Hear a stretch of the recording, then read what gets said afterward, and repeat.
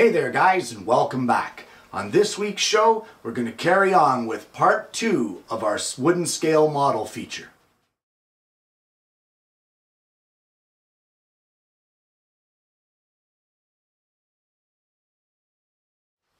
Well, last week on the show, I fulfilled a viewer's request by featuring some scale models, but I did not feature them all, simply because the show was running on too long. So this week's show, we're going to continue with that, and it continues with the only model that I've ever made twice. Well, you heard me right. In all the models that I have ever made, this is the only one that I've done a second time. And that is Cherry Tree's motorcycle pattern, which is pattern number 42-602. Now, I initially started this build years and years ago. I ordered this plan with great ambition to do it, and partway through, I got frustrated with it. And the reason I got frustrated was I couldn't just do it like the plan said. I had to go big or go home, and I doubled all the measurements. That created all kinds of problems. Everything from pieces that were too thick to cut to where do you get the stock for this, etc., etc. And it ended up being such a frustration that I took all the pieces, put them in a box, and stuck up on a shelf for 2 years. And that's where it's at, for 2 years. And then, at some point in time, I got tired of looking at that box, and I thought, I've really got to get back to this model, and I started in at it, and this was at the point in time that I was not recording my hours, so I have no clue how long it took, but eventually it got finished.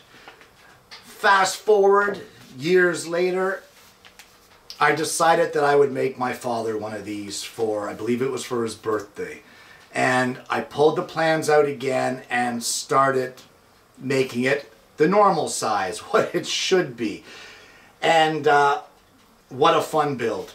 What a fun build. 65 hours is what it took to make the little motorcycle. And the challenging parts of this thing, the chains, the brake discs, the spokes, the tires. The tires are so difficult. Well, not difficult, they're challenging. They're challenging to make because all of the species, the walnut, the maple, and then I did oak spokes, they have to all be exactly the same size so that they fit together properly so you don't end up with gaps. Those gaps on a scale model really show, so you really got to be bang on the money here. Sanding outside of the line, or sorry, cutting outside the line and then sanding up to it is your friend. Creep up on that measurement, test fit many times along the way, and eventually you get a perfect fit. The hardest part about this entire build, the smaller one, was not breaking pieces because they're so darn small. This thing isn't much taller than a can of pop, which makes it a challenge for bigger hands and for failing eyesight. So all in all, it all came together. It ended up taking a ribbon at the local fair, and well, you know what? It's just a load of fun, and the results speak for themselves. Well, what do you say about Toys and Joy's pattern number 104, the bucket truck? I say that it was 134 hours well spent. Why so long when I say that the average is around 90 hours?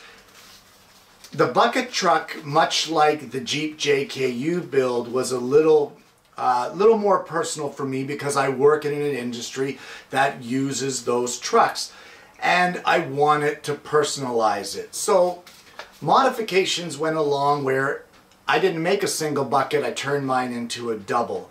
I added things like custom grating across the back window, a hard hat.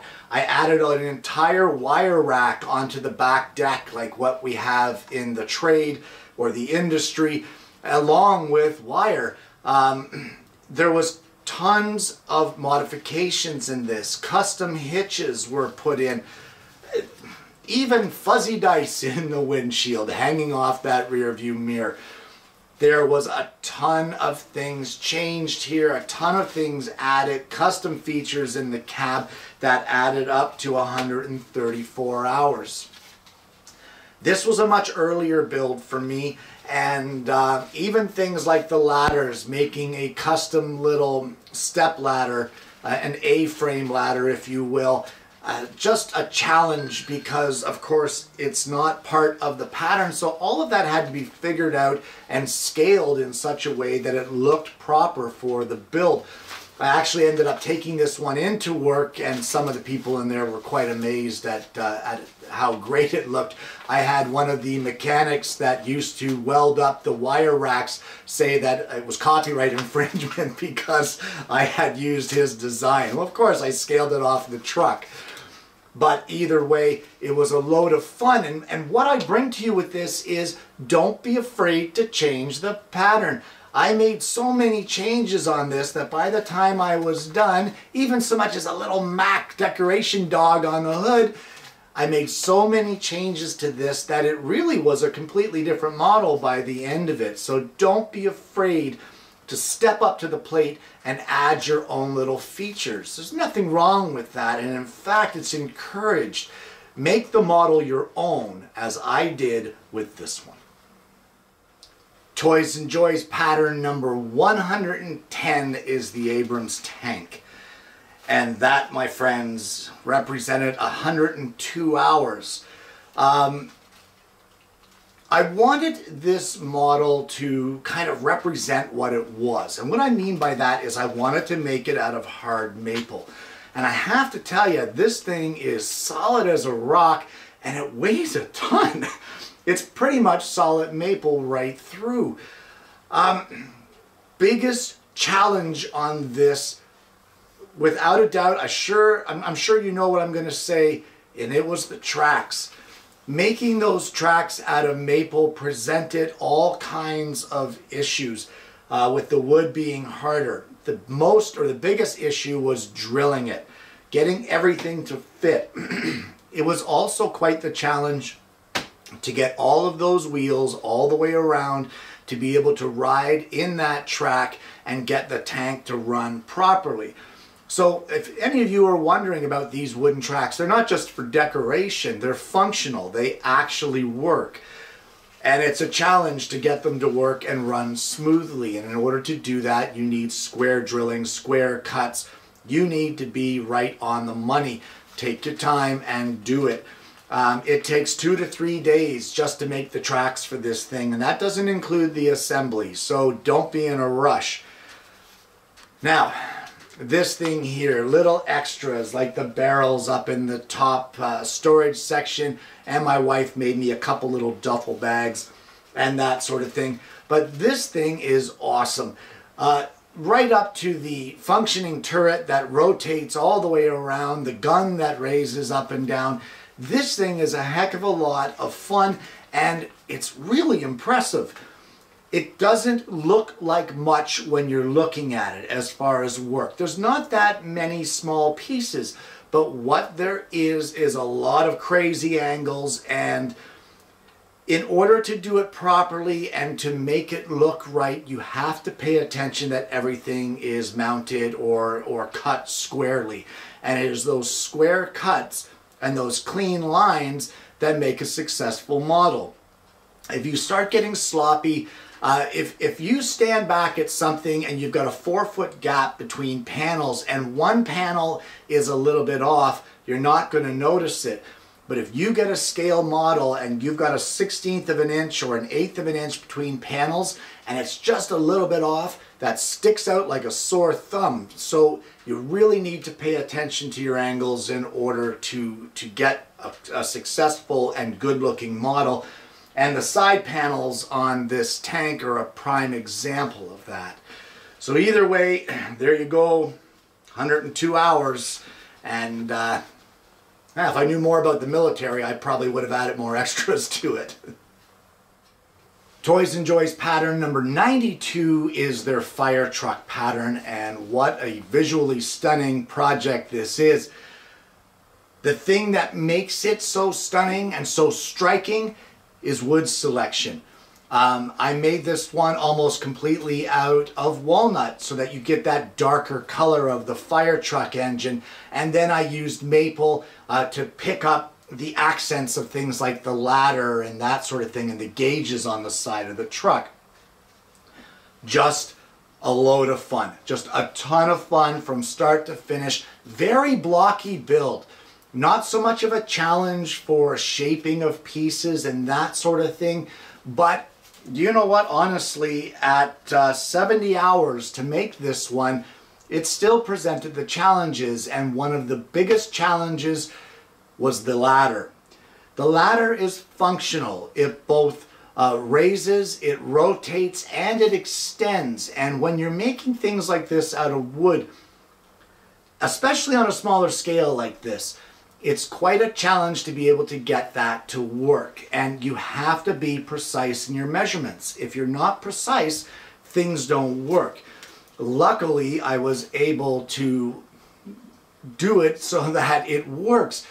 But it took extra shaping. In other words, even though I made it and when I put it together, it was so tight it didn't slide. My measurements were too precise. So I ended up having to sand it down and take it down a little more to give me that wiggle room to allow it to work a little easier. I didn't want to be reefing and pulling on it trying to extend that ladder. You want it to roll smoothly. So that was one of the biggest challenges there. Not to mention, of course, my nemesis, the steering wheel. I honestly hate making steering wheels. It's the one part of every model that I don't enjoy and I actually dread. So I'm hoping that one of these days I'm going to come up on a method that will work for me and make it easier and more enjoyable. But for now, they're a pain in the butt and I don't like making them. So there you go. The fire truck, just a wonderful project. And 70 hours, as I've said before throughout this video, 70 hours well spent. Once again, toys and joys, pattern number 97, and that would be the Hummer. One of the larger vehicles that I've made as far as the actual girth of it. The scale seemed to be a little larger on this one than the normal projects. And that presented some challenges in the size of wood that you had to obtain in order to get it. There were some laminations that had to take place. 133 hours to complete the Hummer, and I had an absolute blast with this one. Certain modifications like, well, the seats on the interior. I couldn't just make it out of normal one piece of or one species of wood. I had to laminate pieces together and give that kind of racing stripe leather look to the seats. So that was a load of fun and it really worked out well. I was pleased with how that worked out. But as well, this was the first model where I decided to incorporate wooden hinges. This was the first one that I wanted the doors to be functional. Not just a routed outline as most of these patterns, if not all of these patterns, call for. So the challenge was there to make the hinges. It worked. It worked and worked rather well. The doors are all functioning, they all work, and that gives you the opportunity to be able to open up and have a look inside and see those fancy custom leather chairs that are walnut and maple. Other things that were added to this build were things like the tire carrier I made just a little bit differently. In fact, I created it completely on my own because the original pattern just calls for that tire to be up in the roof rack. I didn't like that and decided I wanted an actual tire carrier on the back of the truck, and that's what I added. I did my own custom running boards that I preferred over the ones of the pattern, and that's okay too. I mean, you can do whatever you like with them, and customizing is half the fun. So, there you go, the Hummer. 133 hours, and you know, a much larger build than the other ones as far as its width and its girth, but a lot of fun to make. Well, this next model that I'd like to feature and bring to you is quite possibly one of the coolest looking, meanest looking, most wicked looking models that I've made. And that is pattern number 116. That is the MRAP Cougar, also from Toys and Joys. This pattern, much like the Hummer, took 133 hours. No, I didn't plan it. It's just the way it worked out. This one here, this one was a crazy challenge. There was so many small parts that you really had to think about how to make. Things like the hood vents on the top of the hood, the side vents on the sides of the driver's side of the hood, things like the ladder that goes up to the back, which are made out of tiny little dowels. They are, you know what, they are difficult to make. You've got to have a level of patience, and you have to have a level of ingenuity in order to figure out how to glue them together properly. But once you figure them out, the results are absolutely incredible. Tons of challenges on this one.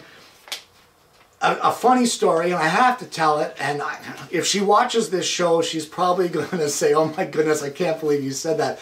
I'm not going to mention any names, but I entered this in the local fair, and when I made this model, I made the antenna that go onto the back and the front of the vehicle. I made them removable because I knew that at some point in time, being thin dowels like they are, something is going to get broken. And I expect that. That is going to happen. And this poor woman at the fair, after it was all said and done and I went to pick up my entry, she went to hand it to me and she was kind of mortified because she had broken one of the antennas and she felt so bad about it. And, you know, she's just an adorable lady that I love seeing there every year at the fair. And the fact that she was so concerned because she broke a piece of dowel that I have like 200 more sitting in my shop, it was adorable. It really was. So a funny little story about that one and how the whole mishap with the antenna came about. Either way, this project here, you know, feel free to modify it as you wish. I posted this one online and I had a lot of people telling me, add a 50 cal to the top of it and all this stuff. Well, that's great, but you know what? I like to know enough about the vehicle. If I'm going to add something, I like to have some knowledge in my head about that so that I can add a personal element to it and do it justice when I'm making it with wood. And unfortunately, I don't have enough military experience that I felt that I could make a 50 cal weapon for it and do it justice. So for that reason, I left it out.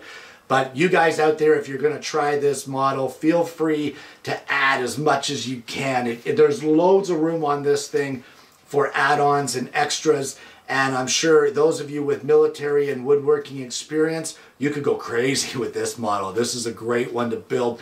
And from what I've seen of the photos of the real McCoys of these, it's a pretty darn good replica. So there you go, 133 hours for the MRAP Cougar. Toys and Joys patterns number 74, 80, and 85 have a special place for me. And initially, my dad got me these patterns because he knew that I liked them and wanted to see me make them. And sadly, 5 years ago, he left us. He's no longer with us. And you know, it bugs me that he never got to see this build. This is actually my most recent build, and it has been going on for 145 hours. I still have the caboose to make. So hopefully soon this build will be done. But again, I'm adding extras to it. And in my case, I made 2 passenger cars instead of 1. And I added such extra features like, well, the coal car. The homemade coal made with spray foam and then the coal made in the wood stove. That whole experimental process, gluing it in place and forming it. That was a blast. What a load of fun. I have a lot of things planned for this build. My wife even made this little hobo. We named him Don. And he's going to live in the boxcar. He's just adorable. He's done with a process called needle felting. But a load of fun on this. I'm hoping to make extra things and like a track, maybe a trellis bridge, and a custom shelf that will house the entire train, which all in all is going to end up to be just under 9 feet long. There's still way more to go on this. The challenges are, well, you know what? Let's just point out one big challenge was the roof of the passenger cars. I know it doesn't look like much, but the hollowing out of that roof is really something spectacular. And if you're interested in seeing pictures of the build, you should visit over at my channel's Facebook page. All of the stuff that doesn't make it on the show gets over there, and this build is no exception. That gets placed on there as well. My absolute favorite part of this build is the train emblems, and they are on the engine, on the front of the boiler, and on the sides. And that would be the vinyl that I attached on there. And not too many people know, but that T43 is a tribute to my dad, with, of course, his initials and year of birth. So guys, if you're interested in seeing the end of this, or this build come to fruition and finally get completed, really, check out the channel's Facebook page, and hopefully you'll like what you see. Well, the last model that I want to feature here for you today is one of the more simple ones that I've done, and that is Toys and Joy's pattern number 86 of their bi-wing plane. And guys, this one here was only 30 hours, but there were still challenges involved. The reason that it was so few hours is because the planes back then, there really wasn't that much to them. They had a shell, an engine, and some wheels. What else was there?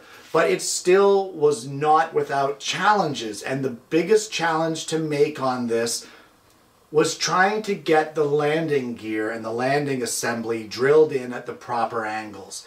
And truth be told, it ended up to be a total nightmare. The holes were all out of whack. The landing gear didn't sit right. I ended up having to re-drill it and fill holes. And don't turn that plane upside down.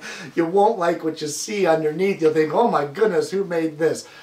But the bottom line here is that even at 30 hours and a simple project, you have no idea the satisfaction you get out of making something like this. And I didn't add any decals or anything to it. I didn't have the ability to do that at that point in time. But who knows? Now, in the days of cutting vinyl and applications of vinyl, maybe I will add some things to it just to spruce that model up a bit and make it look a little better. This model actually hangs from the rec room of the ceiling of my rec room downstairs, and being made out of poplar, it's a lightweight project, but it really is an eye catcher, and it really does look great. So there you go, pattern number 86, 30 hours in for the biplane. And there you have it, my scale model builds. Guys, over the past 2 Tuesday shows, I have shown you models that I have created over the years that represent a total of 1,870 hours of woodworking mayhem. But oh my gosh, what a great time. If you haven't had the opportunity to try one of these models yet, I urge you to give it a try. I really do. Being able to look at a plan and work out the problems and figure out how to make pieces that are a little more difficult is one of the most satisfying things in woodworking. Being able to problem solve, and then through that you learn something. The more models you do, the easier they get. You remember those processes. The jigs that you make to cut smaller pieces, the jigs that you make to make tires and to cut the treads in tires and that sort of thing. It all comes together with each progressive model that you make to build your skill level to a level that makes it so that it's no longer so much of a challenge as it is you're there for satisfaction. Just making it makes you happy. And that's what we're all striving for, isn't it? Just to be a little happier. Guys, I'm going to post the link to all of these, just like I did last week's show. I'm going to post the link to all of the patterns down below. If you're interested in trying to obtain your own pattern, or you want to make your own version of one of these, feel free to click the links and find those patterns. As well, I'm going to post the link to the Facebook page. And as I said, a lot of the things that don't make it here on the show do make it over there on the Facebook page. And there's quite a lot, and the model builds are one of them. I hope you've enjoyed today's show, guys. This is the last part of a two-part series. If you haven't already, please don't forget to like and subscribe. Click that bell so that you don't miss the notifications of future episodes of the show. I've had a lot of fun bringing this one to you. Thank you so much for requesting it. I hope that I've done it justice, and I hope you've enjoyed the show as well. I hope you're going to join me again next week when I bring you yet another Alternative Tuesdays.